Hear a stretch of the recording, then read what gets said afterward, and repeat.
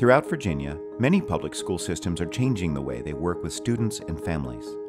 Across the state, teachers and administrators are making focused efforts to build trusting, collaborative relationships to get ideas and insights about their students and how they learn. The challenges vary between rural and urban school districts, but many practical ideas can be adopted by all. Family engagement is not a new idea, but the current focus follows years when school systems rarely offered families opportunities for collaborating and sharing as partners. It's partnership that's the key. And if you have a good relationship with parents, if parents believe that their children can do well and succeed in school, if they believe the school is doing the right thing day in and day out, that's going to translate into some impact in terms of student achievement in the classroom. This is part one of a three-part series on strengthening family engagement in Virginia public schools. In this part, we focus on building positive relationships with families and empowering them to take an active role in their students' education at school and at home. When everyone is working cohesively together and the child knows they have that support, I feel like they can't fail because they know they always have someone to count on, whether it's at home, at school, or outside of the school system within the community. Positive relationships and empowering families are two of 6 factors many school systems consider as they work to engage families.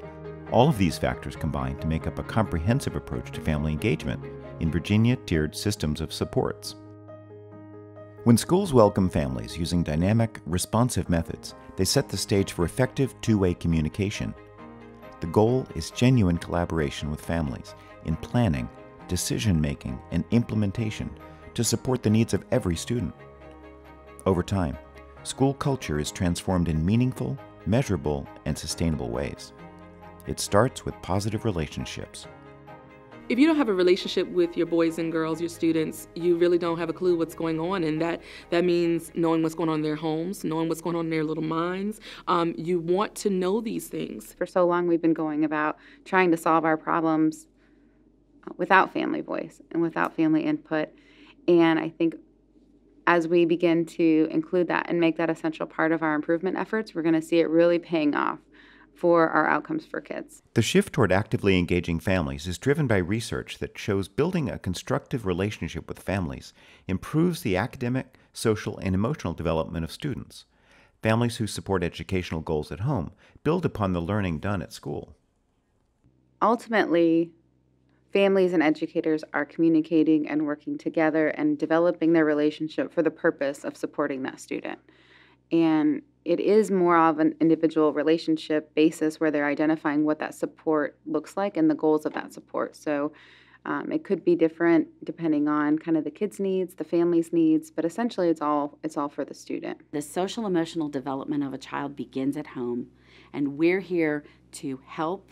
We're here to inform. We're here to provide resources to families so that they can join together with us to make sure that this child is reaching her full potential. Engaging families involves complex considerations and challenges. Every family looks different. They don't all look the same way. And so we have grandparents and aunts and uncles and cousins and moms and dads and step-parents all in what we call a family. And we want all of them to be engaged here at NES, whether they live in the household or not. Virginia students have always been diverse in racial, social, and economic ways. More and more, languages and cultures add diversity and challenges to education. And families vary in their willingness to engage depending on their own educational history. Research points to the fact that people who have had bad experiences themselves in schools are often hesitant to come to the school building because they've had negative experiences there.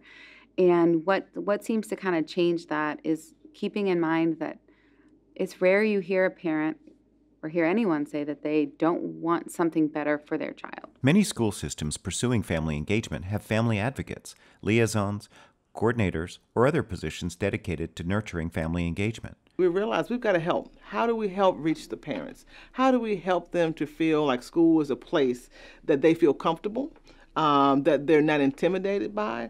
How do we help them to realize the impact that they have? Helping families understand how important their role is really critical. And then asking them, what kinds of help, what kinds of information, resources, training is going to help you to be best in your role.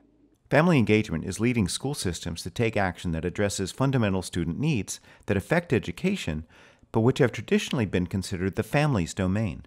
What we're finding is that many of our students aren't going to school. So if they're not going to school, why not? And we're finding that many of them aren't going because they don't have their basic needs met. Some of them need the basics like school supplies to get in the door. Some of them need to have decent clothes so they can have a spirit of dignity and pride like everybody else. Using family engagement to meet the needs of families and students fits well into the tiered systems of supports used throughout Virginia. Tier 1 supports are for all students. Classroom instruction is an example. Tier 2 supports some students, typically in small group settings that supply additional resources. Tier 3 supports a few students, often one-on-one, to provide individualized resources. We will come together as a team and invite the families in as well, and just seeing what supports are needed. That could be with academics, that could be with behavior with their children. But also during that time, oftentimes we will have conversations with parents and find out things that may be going on in the home as well. So therefore that will lead us to kind of understand why the child may be performing in a certain way or may have shut down. We have the students for about 8 hours or so a day, but the majority of their time they're at home. So it's important for our families to understand, what our initiatives are in the school in order for it to really be effective. I think that is key in anything that we do as a school system. I am not with that child after school. I am not with them on the weekends. I don't know what happens all that time. And we have to honor that parents are the experts. Explicitly saying, you are the expert of your child. Help me know you better as a family, help me know your child better, validates families as equal partners in the process of educating their child and helps them to feel respected and really communicates that they are kind of those co-equal members in this partnership. Trying new things in family engagement often comes with challenges. Working with families can involve having difficult conversations. That's why having a trusting, working relationship is critical. You always front and load with the relationship so that when you have to have those conversations down the road, you're able to have them in a meaningful way.